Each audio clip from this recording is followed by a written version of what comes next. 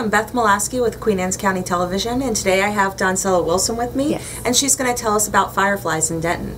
So tell us a little bit about the organization. Okay, so Fireflies Denton is an organization that we founded in 2013. It kind of came out of a notion, one of my classmates that also graduated from Queen Anne's County High School, and I'm also a native of Queen Anne's County, but I live over in Caroline County.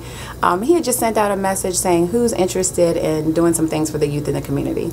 I showed up, as well as some other community members.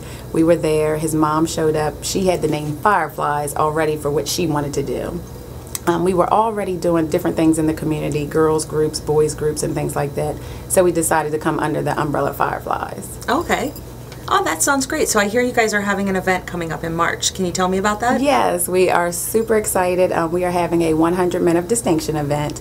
We are honoring African American men across the eastern shore of Maryland, from Kent County all the way down to Wycomico and Worcester County and everything in between. Okay. So we're looking at honoring men from the past, the present, and the future. Oh, great. So here in Queen Anne's County, the men that are being nominated, Mr. Walter Pauls, who is a retired teacher from Queen Anne's County. Yes, I remember Mr. Pauls. Yes, his brother, Mr. William Rusty Pauls. Okay.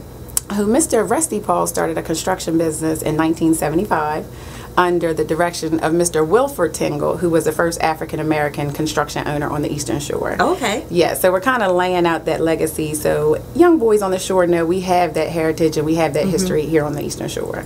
That sounds wonderful. So where can we go to get more information and get tickets? You can go to our Facebook page. We're on Fireflies Facebook page, and then also our email is firefliesdenton@gmail.com. Okay. And do we get tickets in advance or tickets at the door? You can do both. We're hoping to have a sellout, so Okay. tickets right now are still available. We've actually just sold up to our 267th ticket.